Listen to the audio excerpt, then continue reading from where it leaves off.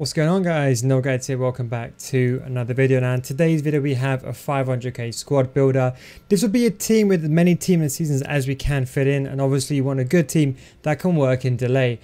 For the formation we're going to go with a 4-3-3 third variation, and that is solely just for chemistry. Now we're going to go with players that maybe you don't know but are really worth bang for their buck. I want good players in the team with good agility and balance, and that is really important. And one person that goes straight into team very recently, just came out from the MLS, is Diego Rossi. Now Rossi is actually his actual card. It's a bit of a joke.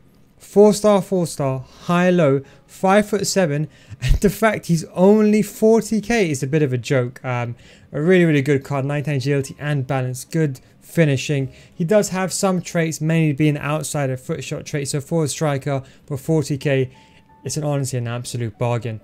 I'm a perfect player, got the good stamina, good shot power, decent, well, very good dribbling, decent passing, good short passing is what you really need. So he's going straight into the team. Now, as you can see, it's kind of catered towards, I suppose you can say, it will be two leagues. You'll see in a second. The second player we're going to go with Lodero. I think that's how you say his name. Another good card. I'm actually going to play this person. Well, it's kind of debatable where I do play him. I was thinking about playing him in CDM. I think it is this one. I'm just going to double check quickly which one it is, because there's two of them. I just want to make sure it is the right one. It is Nicolas. This card again, another very good card for the fact he's 30k again, and he gives the good link. We're going to play him with Anchor in CDM. The reason why we're going to put him in CDM, we want it to be like an attacking CDM. I want it to be an attacking team. You can have defensive players as well, but we're just going with this one, and I'll explain to you why we can use him in a bit. But he's a very good card, such a solid card, and he does give the green strong link. You know, good card all around. And I think with Anchor he's really good. We'll get on to that in a second. Then going over to the left back now. Naturally speaking, we want to continue with obviously the La Liga. I mean, not La Liga. Sorry, we're going to go into La Liga in a second, but I want to focus now mainly on the actual left back. Now in the left back, there's not really that many good left backs in the game to actually link. But there is one good left back that is actually pretty good. I need to actually find his name again. Fortunately, I don't know. I think it's Jorge. There it is. Yeah, that's one of the... Yeah, so we have this one. Now, the other one is, look, he'd be playing off chemistry, right? But it doesn't matter. His stats are very good. He's got 99 sprint speed. That, in combination with his stand tackling and his aggression and his slide tackling and his agility and balance, make him perfect. And the fact that he's high medium as well will be really good in the 4-2-2. But generally a good form. I know he's 5'9", but don't forget no one crosses anymore, so it doesn't really make that much of a difference. The next player we're going to go with is Robinson. Now this is also another player from MLS, and you see these guys are honestly absolute bargains. You know, if you haven't got the money and you're looking to buy a cheap team and you only have 500k, these are really good options. They're so cheap. Next player we're going to go with is Robinson. It's Miles Robinson. Now another very good player. His stats look very good. 6'2". But he's got the height, but he's also got the agility and balance. People always doubted him. Hang on, that's the wrong one. That's the wrong one. Apologies, it's the wrong one. So yeah, people always doubted him because when he came out, because they said to him, okay, he's medium. Now, I'll be honest, work rates don't really matter too much as a centre back who's on stay back while attacking. The main thing I'm looking at is that agility and balance. Now I know his dribbling is not good, but he's never going to dribble on the ball, let's be realistic. And agility and balance is really important. He's got naturally good sprint speed, and he's got very good defending. He's going to be playing off chemistry, and he's got the composure and the reaction. So, in my opinion, probably one of the best centre-backs you can probably get for under 30k. Now, goalkeeper, let's be honest, there is only one goalkeeper that's even good enough to even compete, and that is even Gold ter Stegen. Now, if you got the money, I would recommend upgrading to actually another ter Stegen, for example, the team of the season ter Stegen, if you got 100k or so. But just to keep the prices down, I've gone with this ter Stegen. Now even this ter Stegen is still one of the best goalkeepers in the game. You know, you guys probably know this. Even I'd rather have Gold ter Stegen over someone like team of the season Oblak. Is mainly because of his animations. He's got save with the feet trait. He's really good. Now in order to retain chemistry, we need someone in the game. Now if you know, well, if you watch me, you know who's coming here. Semedo is still going to come here. He's not going to play centre back though this time. He's actually going to be playing right back. So we're going to go with the gold Semedo. If you have the money, you can get the informed Semedo. This guy is still one of the best right backs in the game. But I think he does need a shadow now. I think you could have got away with Anchor, but I think you do need to maximize that sprint speed to 99 in my opinion. Because people are playing driven through balls down the line. So in my opinion, you really want to use someone who's got really good pace, and that's why for me I would go Semedo. You can use an Anchor, but I would probably use a shadow. And now next to him, now if you have the Regalon card, and you've done that Reguilon card, which I'm presuming most of you guys have done him, you can slot Reguilon in here. That's the player you want to use. Now, I know some of you guys haven't done Reguilon because you haven't done objectives. The next player you can go with Bechiche. I think that's how you say his name. Another very, very good card. Again, he'll be playing centre back though, so he won't actually be playing in the right back position. Again, he's a left back, but he's going to be getting full chemistry for that position, should I say. He'll be getting 7 chemistry. He's already got very good base stats. That's why I chose him. Good sprint speed. I think it will work very, very well because you've got someone who's like almost very, very tall, or almost very, very solid, and you have a player that's almost very, well, just as good, to be honest, but a bit more dynamic in terms of the fact that he can dribble, he can run forward with the ball, and he can distribute the ball. So he will be a very, very good card. Now, going over to the midfield. Now, I'll be honest, you can go with Cruz here. There's a choice. You can either go with Cruz. Cruz is a more defensive-minded player in this situation. You can go with Cruz. I'm not a big fan of him. I don't like the agility and balance. Many people do. If you want to use Cruz in this position, you can. But for me, the most superior person is Santi Cazorla. You know, the fact that this guy's got a 5-star weak foot as a CDM with these stats makes him an absolute steal. He's so cheap now as well. He's under 100k now, so you can get him. I think he's, if I'm not mistaken, he's, well, actually no, I think he's just over 100, 110k actually now. But with the market crash, probably go down further. Look at those stats. You can almost play him anywhere. Cam, striker, CDM, anywhere. We're going to put him in CDM though, because we need someone.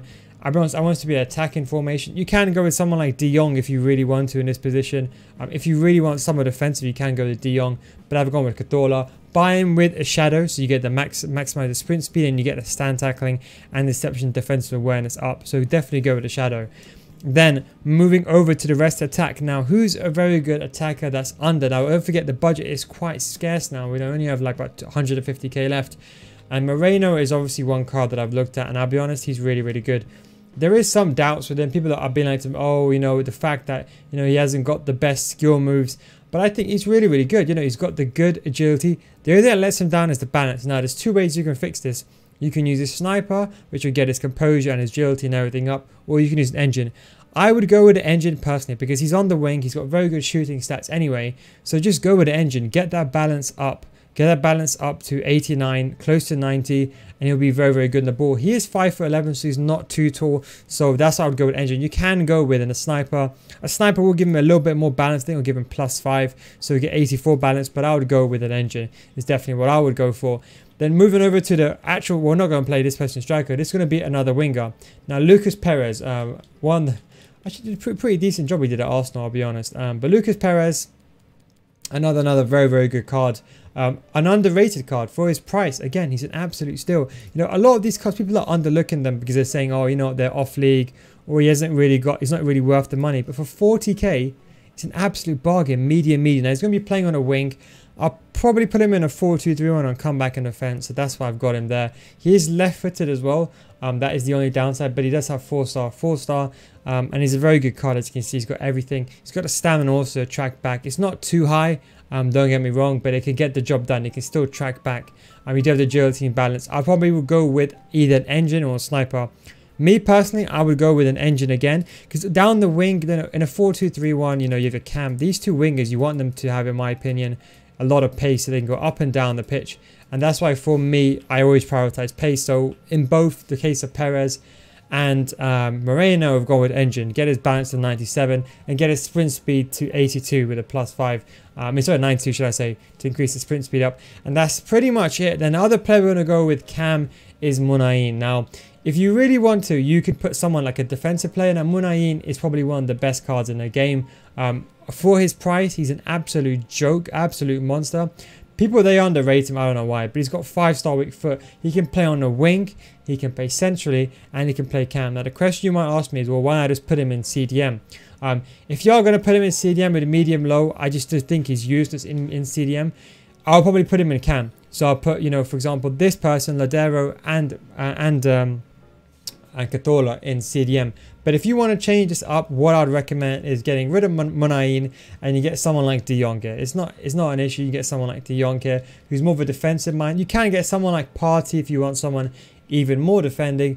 But I'll be honest, you can get 87 Frankie De Jong. I think with Shadow, he's really, really good, and he gets full chemistry in that slot as well. And so does Cazorla. You know, he's medium high. He's got more of the more the defensive work rates. And I think with a shadow, he is exceptionally good. So if you do want a better defensive threat or defensive, more stable defensive, you can use that. Now I'm just going to show you what it looks like in terms of chemistry and what it should look like in game. As you can see, this is what it looks like. This is how we'll play. Now let's say you put De Jong over here. Let's just say we're going to put De Jong over here. Most of the players will get maximum chemistry. As you can see, if you really want, you can put someone like Partey here, who's a more defensive variation. But in my opinion, it's pointless. You might as well just go with De Jong. You can do a bit of everything. And I'll probably go De Jong. But if you really want to be more stable, you can use Partey. So just under 500k, as you can see, 450. So you actually have time. You actually have space to buy, for example, Semedo in form. You actually have space to maneuver. But that's what I would go with. As I said, you know, Berchiche as well, because if you don't have Reguilon, you have to use Berchiche. A very, very good card, and that's the way I play it. You know, just around 500k. Now, how would I play in game now? Everyone will get 10 chemistry. Every single player, par the left back, the centre back, and essentially the whole back line. Now, don't forget, we have gone with a La Liga manager, and we have gone with United States. So the US will give Robertson a chem, and a left back and right back, they're really good as is. You don't really need them to get chemistry. So how do you play it in game, you may ask? So if you're going to play a 4-2-3-1, now I'll probably put Rossi, striker, outside of foot shot trait, 5'7", amazing stats, you know it. Moreno on the wing, and then I'll put Cazorla in cam. I think Cazorla is a really good cam, but if you're going to play him in cam, then bang with a Hunter. Rossi, I'd probably go with either a Maestro or a Sniper. It's completely up to you. Some people prefer a Maestro, even a Hawk. A Hawk is actually or Marksman is pretty good. I'll probably go with a Marksman or a Sniper. I'll probably get a Sniper for me just to get that composure up, in my personal opinion. Perez Moreno, an engine. Ladero, this is the one which is a bit debatable. Now, his pace is pretty decent. I would put him on anchor.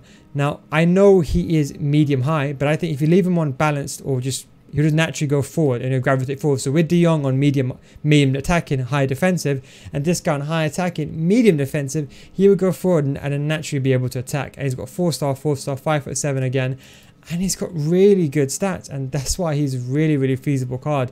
So yeah, definitely that. Morero. I was going to say, I said Madero. Moreira, I think that's how you say his name. I'll probably go with an anchor or a shadow. Robinson, I think I would go with an anchor. Semedo, I'll go with a shadow. And Pachicha, I would also go with the anchor. And Stegen, you can use balance, but basic, but I would also use a glove. So that's how I'll play in a 4-2-3-1 again. Semedo will go on the right-hand side, you know, Pachicha or, you know, Reguilon, whoever you have here, and Robertson. If you're going to play a 4-4-2, it's the exact same thing. But who would go striker here is a bit debatable. Now, in a 4-4-2, I'd put Cazorla striker, just because simple fact you got you got a 5-star weak foot. Have this person on false 9, and then you'll have Moreno and Perez on the wing. And then after that, if you're going to play a 4-1-2-1-2 second variation, if you're going to play my one, it's a bit difficult. You're probably going to have to do something like that with De Jong and drop between defenders. And I'll probably line it up like maybe Cazorla like that, and Perez, or either one, Perez, Moreno. I'll probably go with Perez just because the fact he's got better agility and balance in striker. That's probably where I'll line up in a 4-1-2-1-2, and that is pretty much it, you know. And that is it's a really good formation. A really good versatile players, and I think this is the best cards. You can get players like Hamdallah. You can go with like the off leagues, but I think in terms of agility and balance, in terms of maximizing the best players you can get, I think this is the best for 500k. Thank you very much for watching, boys. Take it easy, and I'll catch you next time. Peace out.